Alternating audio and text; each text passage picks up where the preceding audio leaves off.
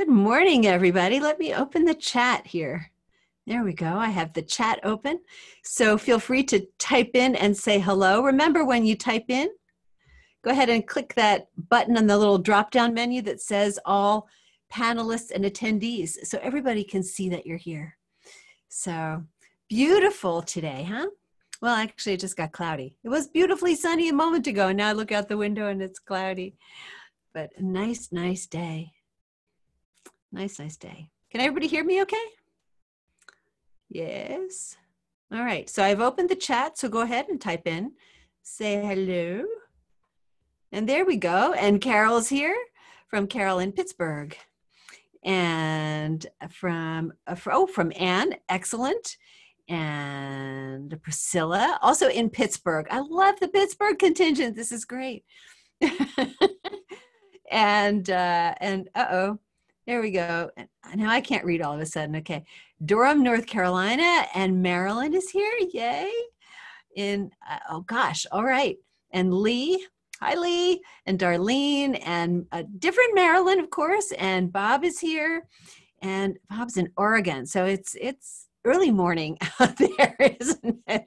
Okay, and Arlene in Toronto, and Kay's here. Hi, Kay, it's early where you are, too. She's got sunshine finally. She's in Washington, so she's got in Issaquah, so she's got sunshine. That's nice. Well, our sun will come back, I think. And Joyce is here, and Mary, and Sarah, and Lynette. This is great. Okay, good. So let's get ready and let's talk about today's warm-up. So once again, this is a warm-up with a focus. And so we're going to be using one of the kaleidoscope practice focus techniques. And I'll be telling you more about that, although today's focus technique is continuity. And this is one that actually we all strive for, and lots of us don't know how to practice for. So I'll be able to show you a little bit about that today. But let's get started with the warm-up, shall we? So we're in A minor today. So why don't we do, instead of starting on middle C just to warm up our fingers, let's start on the A below middle C. And once again, we'll just do some single finger warm-ups because it's so good for you. So just some fourth fingers on that A below middle C. Just warm it up nicely.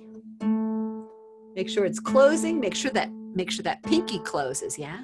You want that pinky to close. Oops. I was listening. There we go. Listen to your finger. Does it make the kind of sound you want? Does it sound relaxed? Does it feel relaxed? All right, well, let's do some third finger.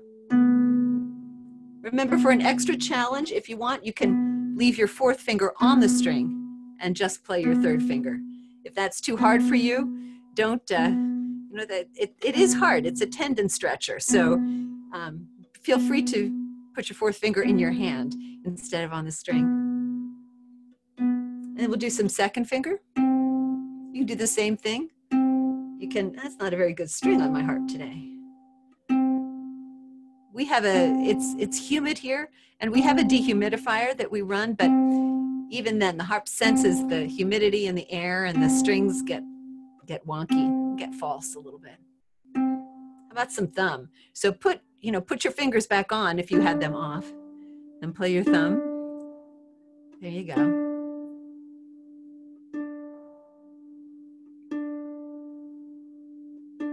I was just looking at the list of attendees again here. You're all here from all this great stuff, all these great places, thinking how amazing is it that we've got all these different time zones represented. One more thumb here.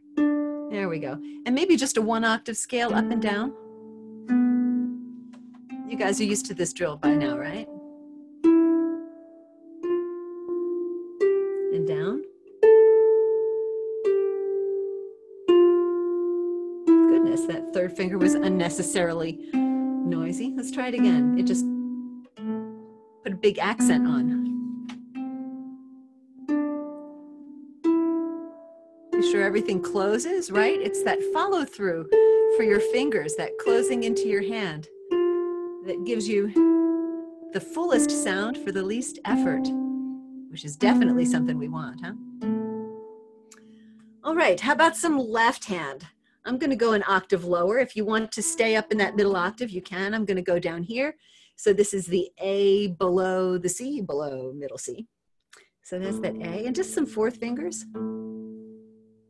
My fourth finger callus is usually very buzzy, so I mean, it just sounds hard sometimes. So I try to be careful about how I replace it. Oops, that was more of a buzz than I wanted. Kind of a funny angle on my arm today. It looks really fat. I'm not really that muscular. Funny camera angle, sorry about that. All right, how about some third finger? Once again, you can put your fourth finger back on to play your third finger, or take it, leave it off the string in your hand if that's too difficult. There we go.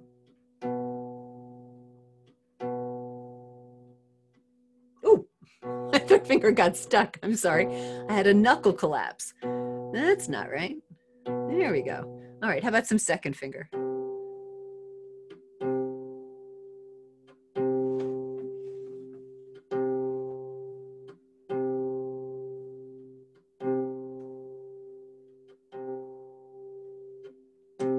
There we go.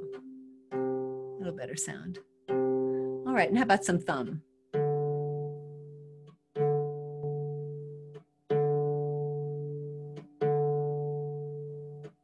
Oops, I hit the edge of my thumb that time. There we go. One more, and a one octave scale.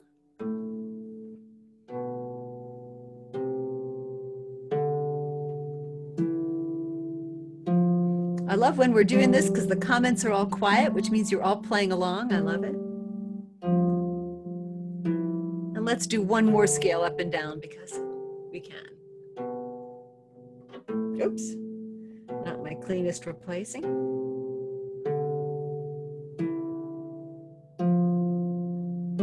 And down.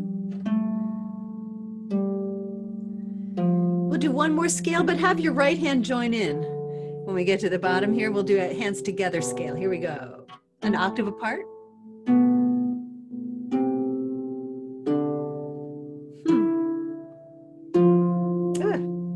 Goodness. I did just tune the harp, but you'd never know it, would you?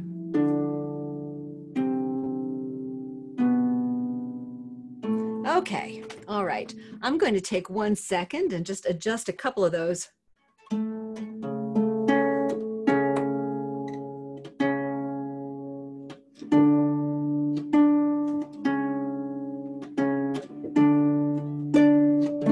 That's a little bit better. I'm not too thrilled with the F's either. I think that one's all right. I think this one is just... There we go. That's a little bit better. Okay. Always nice to have a harp that's in tune. It's worth taking a minute to get it fixed. All right, here we go. Oh, good. So Nancy's here. Oh, and I see Carol Mask is here. I didn't see her before. Wonderful. Okay, great. Well, let's get moving. So warm-up pattern number 10. You know, okay. These numbers are kind of arbitrary. All right. So this one is all about intervals, but it's all about intervals in arpeggiation, right? So last week we had one all about intervals played together.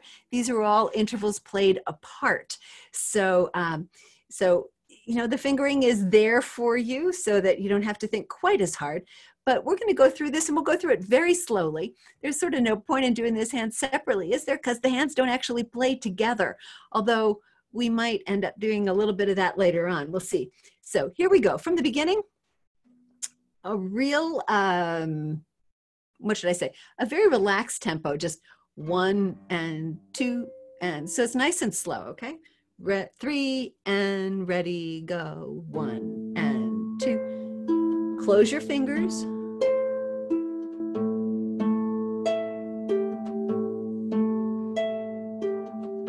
Try to place it the last second if you can, so that you don't get too much buzzing.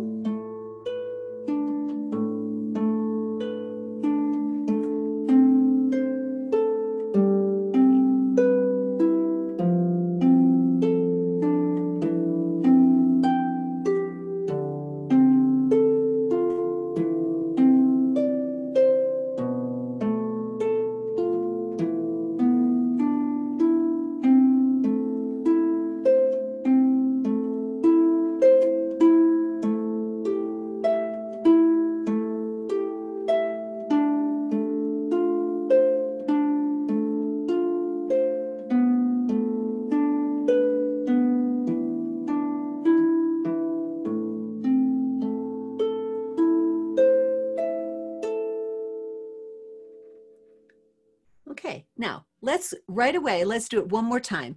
And then if you have questions, we'll talk about them after this time through. And then we have some work to do on this. All right, here we go from the beginning. Okay, 3 and ready, go.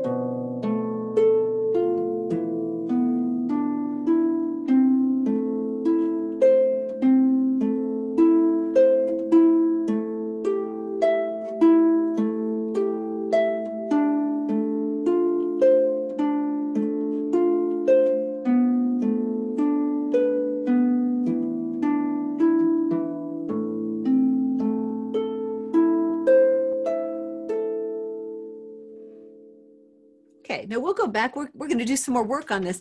But do you have any questions about this first? Any questions about the fingering, about the best techniques to use to play this? I will tell you that a warm-up like this is really wonderful for getting all your fingers to close, right? And for that last minute placing that I like to call dive bomb placing, right? You just kind of swoop in at the last second instead of getting it on the string and then, placing and then playing, just sort of that swoop in. There's nothing that's very complicated about this, but I do think, and we'll try this way in a moment, that one of the benefits you could get from this warm-up, or one of the, let's see, not necessarily benefits, but one of the ways you could study it would be to play it at a much faster tempo and a much lighter dynamic, so that you were really listening for the evenness of your fingers and for the just absolute, even in tone and dynamic all the way across.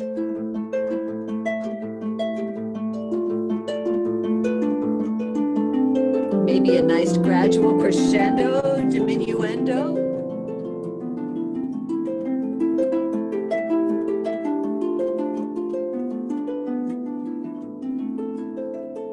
So I think it works really well like that, and a great way to practice that kind of fluidity. And that goes with the continuity idea we're talking about. Let's see. Jean says, this was so helpful to get the fingers to not make jerky sound. Yeah, that's right. This will show you instantly if your rhythm isn't even, right? You just want it nice and smooth and very fluid, very even, rhythmically, dynamically, tone-wise, all that stuff. That's what you're looking for here. So, okay, well, let's talk a little bit then about how you can use this and to develop continuity, or how you can develop continuity in everything or anything that you play. So continuity is really about the flow of the music. And I find that this is something that a lot of people forget to practice. They work on their spots, on these things that are hard, and they work in sections, and all of this is good. I mean, I have my students work this way all the time. I work that way all the time. Spot practice, sections, big sections, little sections, all that kind of stuff. But until you can have the piece flow from beginning to end, you don't have continuity, you don't have a really convincing or rewarding to play performance, right? So, you need to really be able to make the piece one entity, the way it was imagined or composed from beginning to end. I mean, granted, there might be stops, there might be, sections that do separate themselves in your piece. And that's not what we're talking about. We're talking about the kind of continuity that goes along and then stops and starts again. We're talking about hesitations. We're talking about stumbles. We're talking about just awkward transitions. And one of the places these awkwardnesses often happen is going from one staff to the next, from one line to the next, like the end of the first line to the beginning of the second line kind of thing. You've probably gotten stuck there, maybe not in this warm-up, but in other pieces that you've played before. So I'm going to show you a technique for getting around that, for practicing continuity with that end in mind. So what we're going to do is play, indeed, little sections of this warm-up, but we're going to do them with the idea that we want to make sure that we're going to move our eyes and our fingers smoothly from the end of one line to the beginning of the next, and not have a break or a glitch or a hesitation or a stumble at that point. So what I'd like you to do, what we will do right now, is start at the beginning of measure 3. So that's the third measure on the first line. And we're going to play from measure 3 all the way through the end of measure 5. Okay, so we'll play measure 3, measure 4, and measure 5 without stopping. And the idea, of course, is not to have any hesitation or fumble or stumble as you go from the end of measure 4 at the end of the first line to the beginning of measure 5. We want that to be nice and smooth. So you might not have any problem with it at this tempo, but we'll play with the tempo a little bit too and see if we can still get that transition to work. So starting in measure 3, the same tempo we were going, okay? Nice slow 8th note. So this is measures 3, 4, and 5 only. 3, and ready, go. 1, 2, 3, 4, 1, 2. Now you have plenty of time to look ahead now so that there's no hesitation there, yeah? Let's try it again. Just those 3 measures. That's all we're doing right now. Same thing from measure 3, okay? Ready, go. 1, 2, 3, 4, 1, 2, 3, 4, 1, 2, 3, 4. I had a little bit of a buzz there I didn't want, my second finger. Now, let's just pick up the tempo a little bit and see if we can still keep that smooth transition. So from measure 3 again, same thing, but we'll go 3 and 4 and 1, 2, 3, 4, 1, 2, 3, 4, smoothly across here. There you go. Yeah, let's do it again. Same thing, same tempo. 3 and 4 and 1, 2, 3, 4, 1, 2, 3, 4, 1, 2, 3, 4. So the idea here is that kind of practice should really help you be able to play the whole thing more smoothly. Let's do the next line by line transition. So we'll start in the middle of the second line on measure 5, 6, 7. Starts with the low D here. And we'll play measure 7 and 8 and 9, which is the first measure on the third line. That same kind of tempo, I don't think we need to go too much slower, do we? So how about 3 and 4? Oh, I'm sorry. This is measure 7, okay? 3 and 4 and 1, 2, 3, 4, 1, 2, 3, 4, 1, 2, 3, 4. Okay, now this is a slightly more difficult transition just because the notes in measures 7 and 8 are a little bit less predictable than the ones we had up at the top. So let's do that again, starting in measure 7. Our idea is to get that continuity, to get that flow. Measure 7, 8, and 9 all together, all right? 3 and 4 and 1, 2, 3, 4, 1, 2, 3, 4, 1, 2, 3, 4. Now you can see how this would be important. Remember how I played it for you a little while ago when it was faster and even? You can see how kind of continuity practice and practicing those transitions would be really helpful for being able to play it at that faster speed. So once again, let's pick up the tempo of these measures just a little bit. So starting in measure 7 again. Okay, let's see. 3 and 4 and 1, 2, 3, 4, 1, 2, 3, 4, 1, 2, 3, 4. And let's do it again. Same thing, measure 7, 3, 4, 1, 2, 3, 4, 1,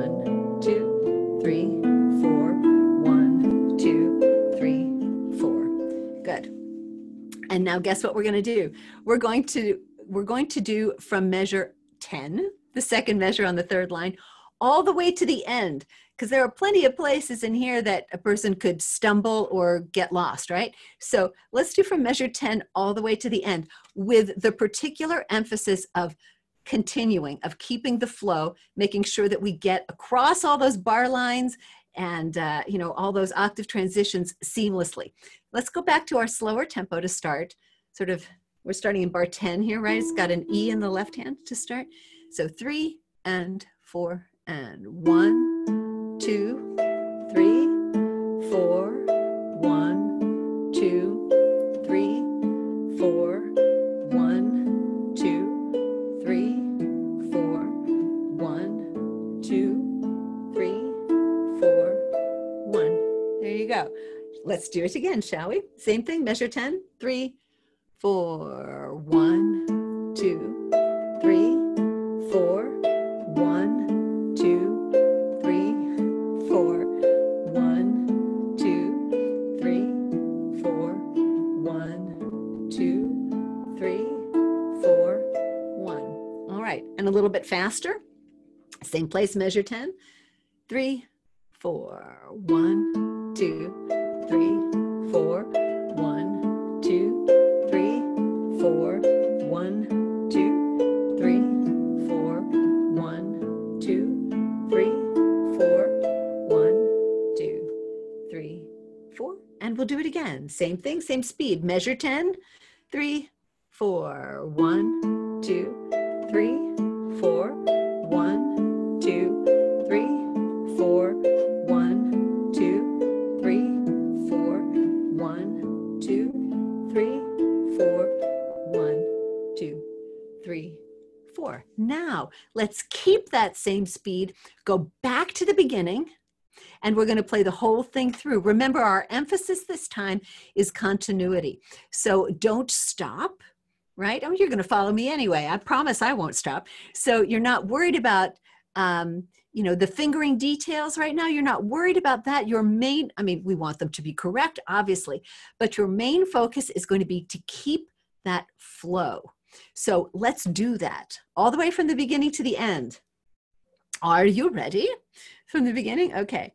3, 4, 1, 2, 3, 4, 1, 2, 3, 4, 1, 2, 3, 4, 1, 2, 3, 4, 1, 2, 3, 4, 1, 2, 3, 4, 1, 2, 3, 4, 1, 2, 3, 4, 1, 2, 3, 4, 1, 2, 3, 4, 1, 2, 3, 4, 1, 2, 3, 4, 1, 2, 3, 4, 1, 2, 3, 4. All right, and now for those of you who are ready for it, and I bet you all are, let's go a little faster, okay? Same idea, keeping the continuity, that's what we're looking for. All right, 2, 3, 4. 1, 2, 3, 4, 1, 2, 3, 4, 1, 2, 3, 4. Remember to look ahead when you need to. 4, 1, 2, 3, 4, 1, 2, 3, 4, 1, 2, 3, 4, 1, 2, 3, and look ahead here. 1, 2. Prepare for what comes next, correct? 2, 3, 4, 1, 2, 3, 4, 1, 2, 3, 4, 1, 2, 3, 4, 1. Oops.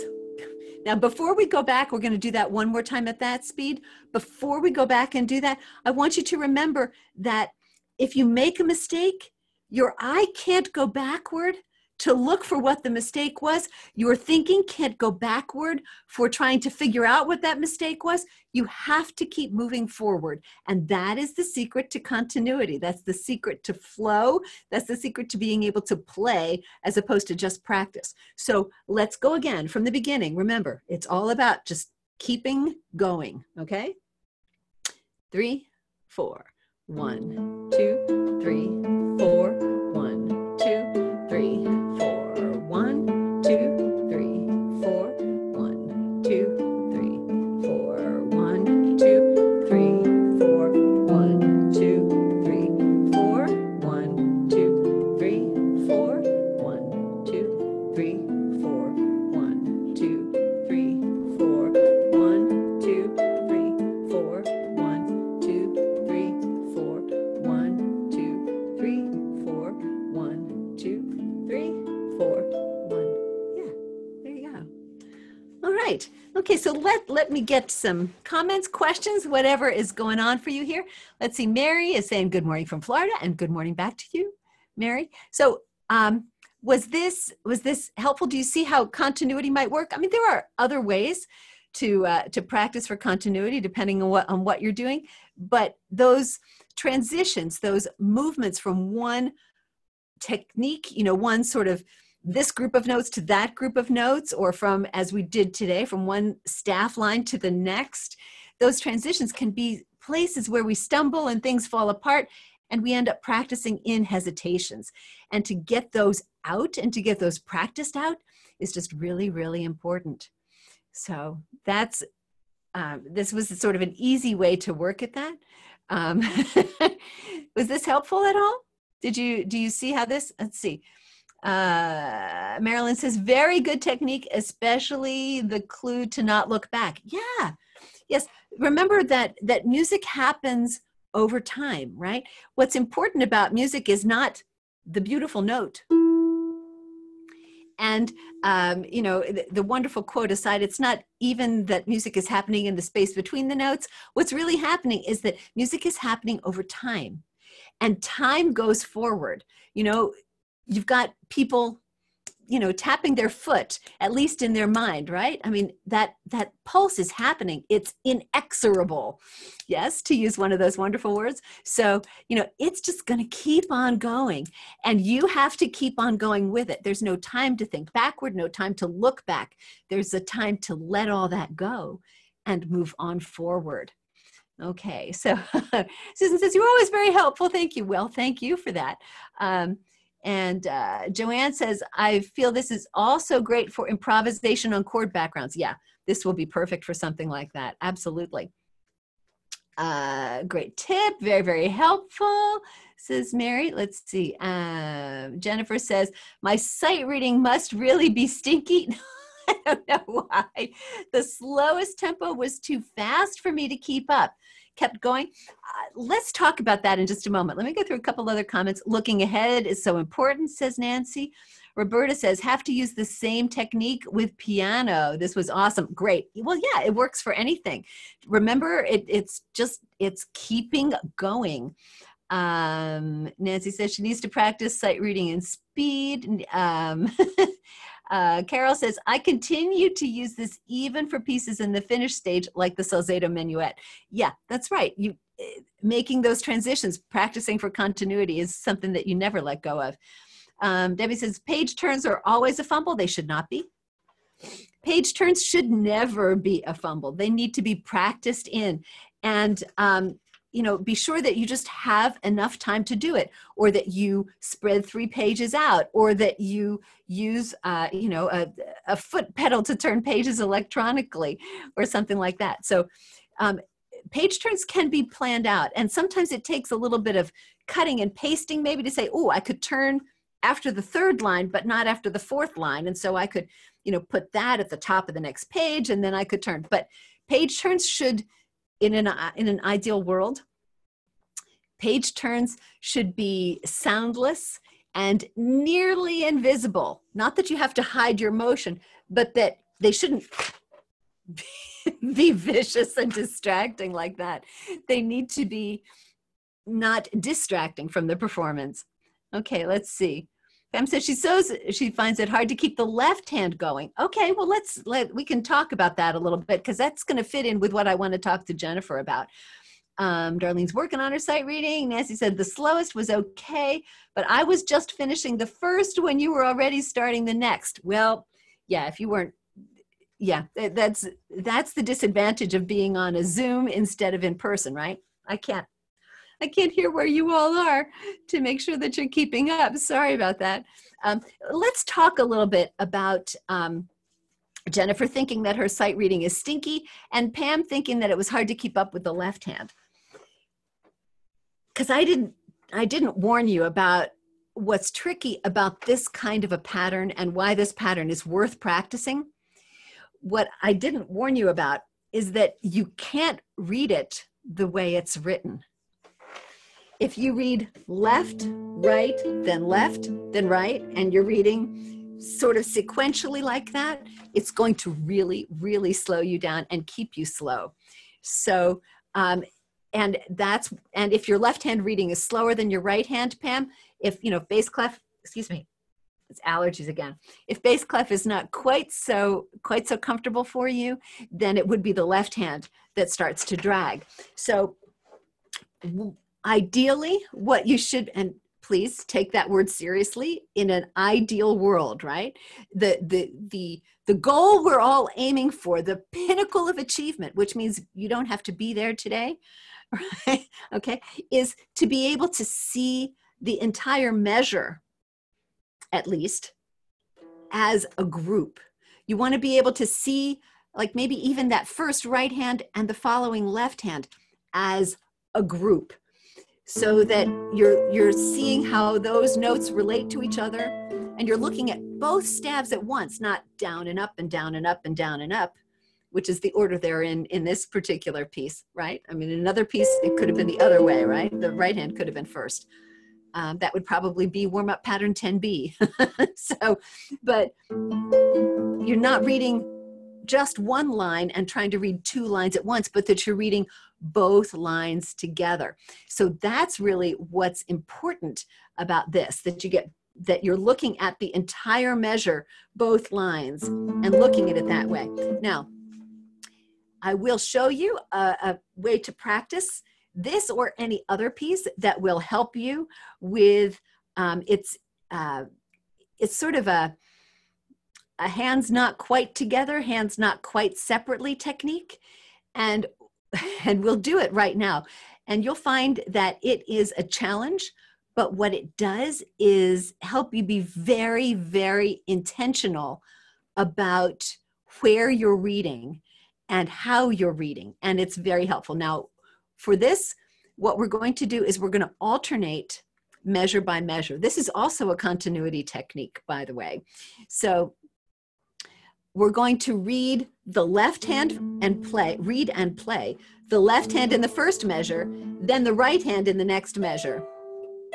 1, 2, 3, 4, 1, 2, 3, 4, 1, 2, 3, 4, 1, 2, 3. So we're going to alternate, and I will count carefully for you, and we'll go a little bit slower, but the idea is every other measure, you read the left hand, and then on the opposite measures, you read the right hand. So we'll read the left hand for the first measure, the right hand for the second measure, the left hand for the third measure, the right hand for the fourth measure. Notice that you're going to have sort of 2 beats rest as you go between a left hand and a right hand measure, and then no beats rest going the other way around. So it's going to be 1, 2, 3, 4, 1, 2, 3, 4, 1, 2, 3, 4, 1, 2, 3, 4. Now this works for any piece, and in most pieces where hands are going more at the same time, it's a little bit easier, but let's try this, okay? And we'll go fairly slowly, but notice how it's going to push your reading in a different way. And I know I was just talking about reading the music as a group, as both stabs instead of one at a time. But when you force yourself to read one at a time, you can feel a little bit about what it is that you're trying to do when you do that by accident as opposed to on purpose. That may not have been my most articulate explanation, but we'll come back and I'll see if I can say it a little bit better for you. In the meantime, let's try this through, okay? So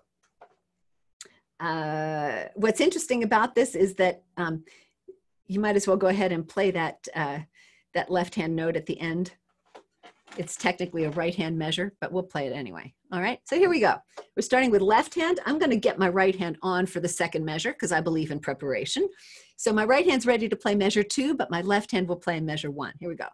1, 2, 3, 4. 1, 2, 3, 4. 1, 2, 3, 4. 1, 2, 3, 4. 1, 2, 3, 4. 1, 2, 3, 4. 1, 2, 3, 4. 1, 2, 3, 4. 1, 2, 3, 4. 1, 2, 3, 4. 1, 2, 3, 4. 1, 2, 3, 4. 1, 2, 3, 4. 1, 2, 3, 4. 1. Kind of wild, huh? Now, before we talk about that, let's go back and let's do it the other way. Your right hand will play in the first measure, your left hand in the second. All right, here we go. 1, 2, 3. We start with the rest and rest. 2, 3, 4. 1, 2, 3, 4. 1, 2, 3, 4. 1, 2, 3, 4. 1, 2, 3, 4. 1, 2, 3, 4. 1, 2, 3, 4. 1, 2, 3, 4. 1, 2, 3, 4. 1, 2, 3, 4. 1, 2, 3, 4.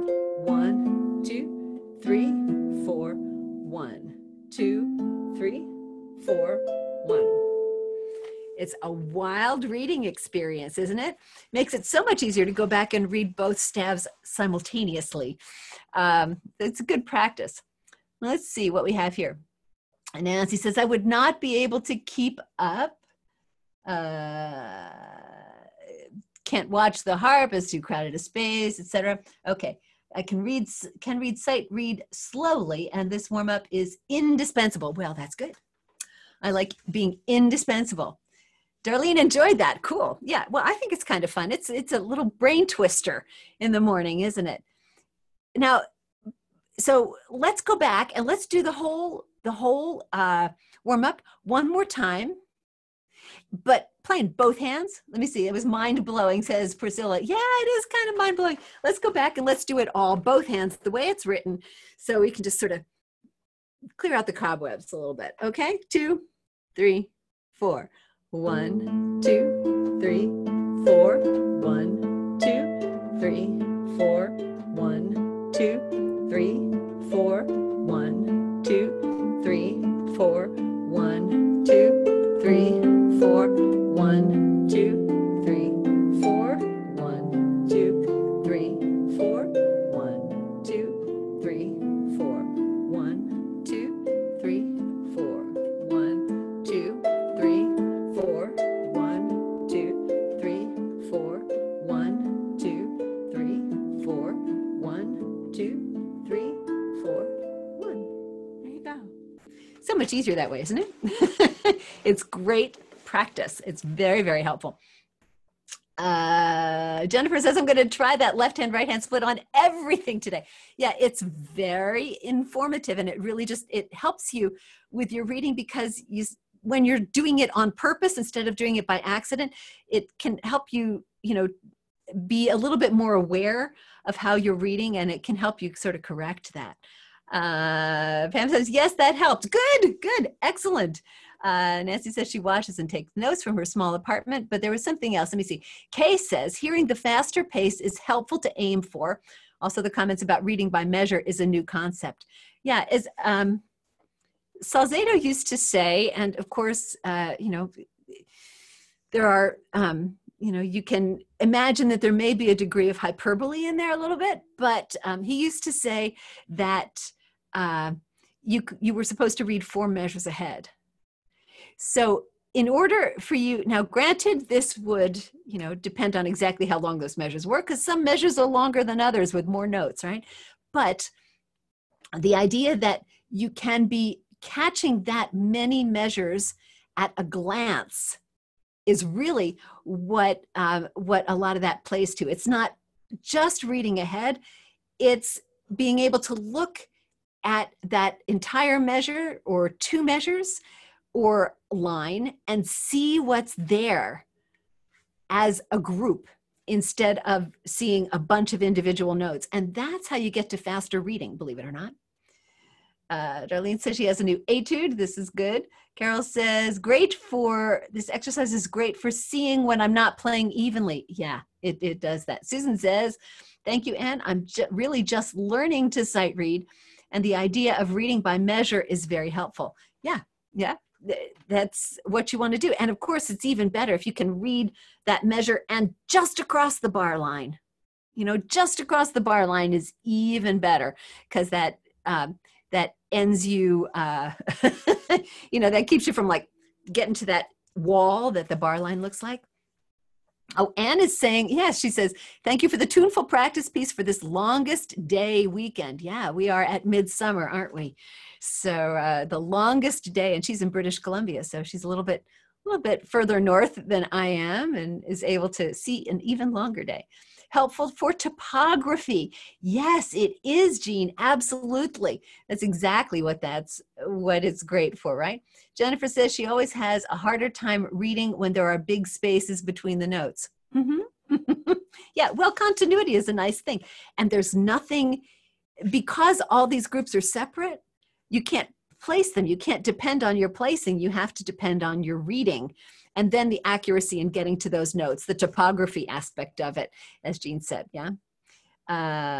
Okay, yeah. Reading across the bar line is the sticking point, says Nancy. Well, yeah, the bar line is not a wall.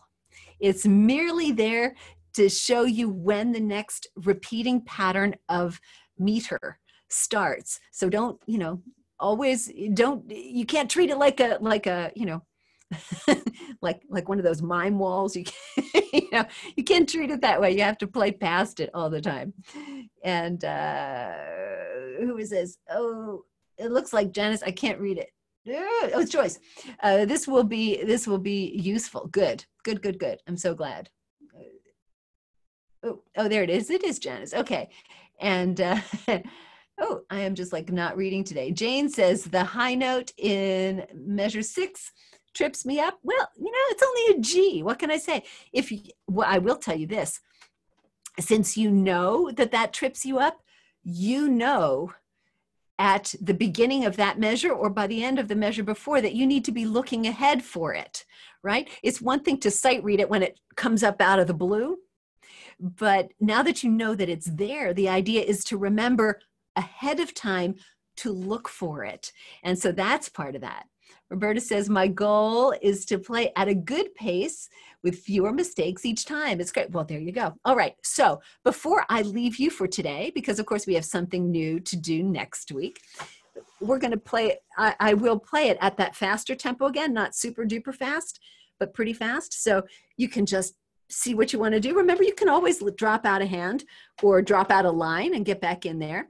But for those of you who want a speed challenge to get your Friday off to the right start, let's try something about like that, a nice flow to it, huh? All right, so let's give this a shot, shall we? All right, you ready? All set? Okay, 1, 2, 3, 4. 1, 2, 3, 4.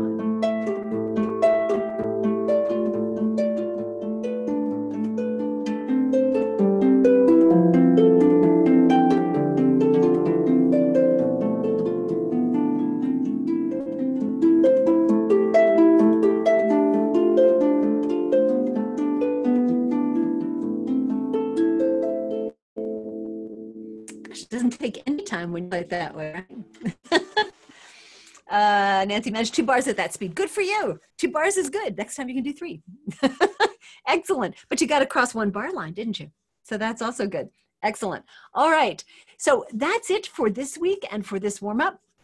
We have another warm-up coming up next week with a focus, and our focus will be control, which is probably, unless you are pretty well aware of all my kaleidoscope practice stuff, you are probably thinking of control a little bit differently than I do. So, so we'll be talking about that next week with a different kind of warm up, lots of arpeggios next week. So it's kind of a nice little warm up too. So I hope you enjoy that one. And I am so glad you joined me on this call today. I look forward to talking with you all next week. So have a wonderful week until I see you again. And we'll be talking to you soon. Okay. Thanks, everybody. See you. I'm glad you really enjoyed it, Janice. Thank you. Thank you. Thank you. Thank you, Arlene. Oh, good to see you here. All right. You're so welcome. You're so welcome. All right. Roberta. Oh, you're welcome too. Excellent. Okay, good. Wonderful. All right. Have a wonderful weekend, everybody. See you soon. Bye.